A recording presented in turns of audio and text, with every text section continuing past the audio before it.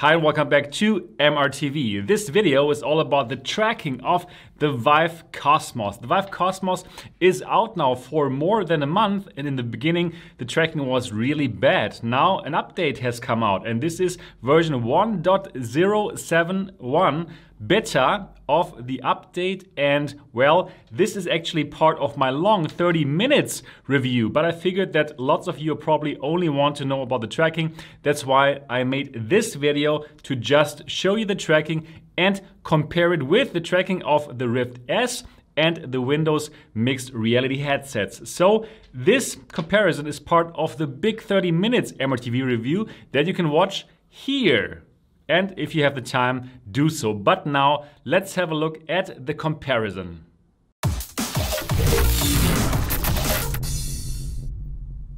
And let's start here with the Rift S. First of all, we do have finger tracking, not as good as with the Valve Index, but it's there. Now what you can see here, I can come really close to the headset with my controllers, and that's normally a problem of the inside-out tracked headsets and controllers. I can even touch the headset and the controllers are still perfectly being tracked. This is quite a feat, and that is not normal. That is not easy, and well, you'll see the difference with the Cosmos later. Here now, what I'm doing right here now is I am aiming down the sides, or I'm actually like mimicking this kind of gesture. And this is also not an easy task for inside-out tracked headsets and controllers, because one of the controllers would normally be occluded. And as you can tell here, no problem at all for the Rift S. And also this action of using a bow and arrow, it also will work fine with the Rift S. Also here again, one of the controllers being included, I can still move both of them, and both of them are nicely tracked. So this is the best inside-out tracking that I've personally seen, and you can find it with the Rift S and the Oculus Quest. Now, what we have here now, this is the controller tracking of the HP Reverb. So the Windows mixed reality controller tracking, it only has 2 cameras. And really compare that with the 6 of the Cosmos later. And I can come very closely to the headset with the controllers, and the controllers are still being tracked, and it does work fine. What we don't have here with the Windows mixed reality controllers is the hand tracking. Now for the gesture of aiming down the side in a first-person shooter, as you can tell, also for the Windows mixed reality controller tracking, it works fine, absolutely no problem, and I can play first-person shooters with all of the Windows mixed reality headsets, and this is the HP Reverb, but it would just work as nice with the Lenovo Explorer that you can pick up for around $200 US. So really good tracking with only 2 cameras. And also here with occluded controllers, no problem at all. It really does work fine.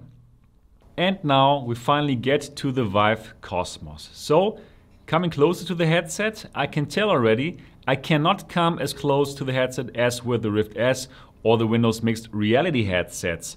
When I get too close, well, then controller tracking will stop, and you can see that the hands, they start to float around in a strange way, and well, I simply cannot get as close to the headset as I can with the other headsets.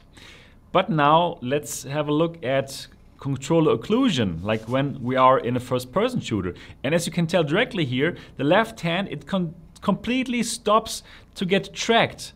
And this didn't happen with any of the other headsets. So it's impossible to aim down the sides with the Vive Cosmos if you are in a first-person shooter. And I'm trying this also out with the other hand, and the same thing is happening again.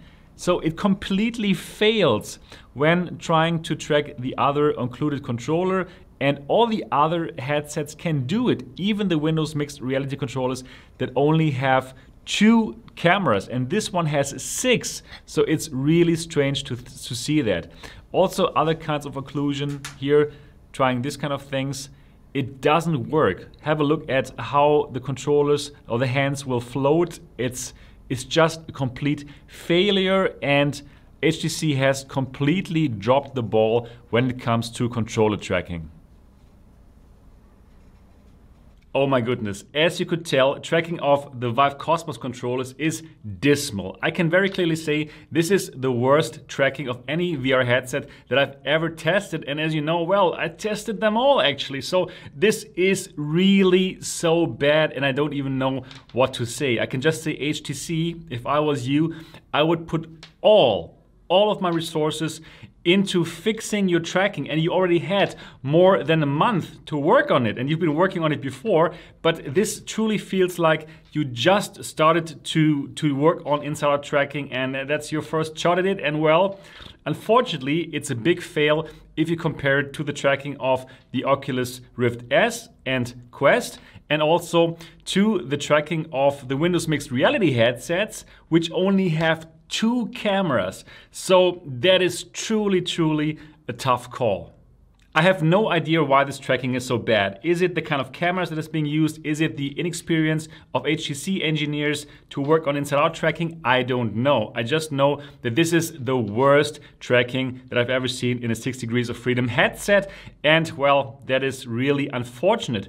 However, dear HTC, if you come up with better software, with an upgraded firmware, again, I will absolutely test it for reasons of fairness and I'm going to compare them again and I'm going to show the results again here on the channel. So definitely let me know once you got new firmware. And that's it for this short review of the tracking. Again, if you want to watch the whole 30 minutes Vive Cosmos review, because not everything is bad about this headset, please do so. The link is here again, and yeah, it's a very interesting review. I hope that you enjoyed this short video. If yes, give it a thumbs up. And of course, if you have not yet subscribed to MRTV yet, do so now. And before we stop with this video, I would like to thank you to all the supporters of the channel who make this kind of independent reporting a possibility. Thank you so much to all the patrons of MRTVs. And if you want to have this kind of videos in the future, unbiased and honest reviews, then why don't you support this channel with only $3 a month? Simply go to mrtvelite.com and become a member of the MRTV Elite and get more behind the scenes video and become part of this channel. Also, thank you so much to the 3 MRTV Champions. That's Modicap doing these amazing sound kits for Quest and Rift S. That is Humanize doing this amazing, also amazing by the way, 3D VR 180 cameras, the Views XR, and of course VR Cover, working on the best hygiene solutions for virtual reality. Yeah, that's everything that I got for this video. Hope you enjoyed it. And if you have not yet subscribed to MRTV yet, do so now and click on the bell button so you don't miss any of my upcoming videos in the future. And I'm looking forward to see you in the next episode.